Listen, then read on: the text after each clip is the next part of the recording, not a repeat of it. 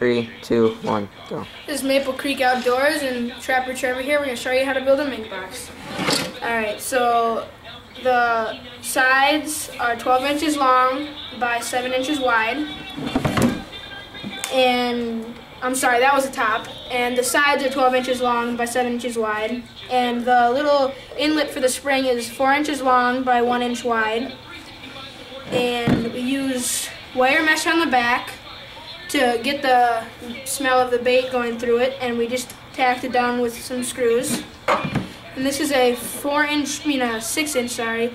inch area for the trap, and we use a 120 conibear, which is 4.5 inch jaw spread, which is just perfect.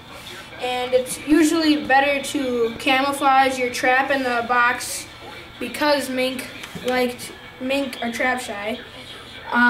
This is Maple Creek Outdoors. Comment, rate, subscribe. Thank you for watching.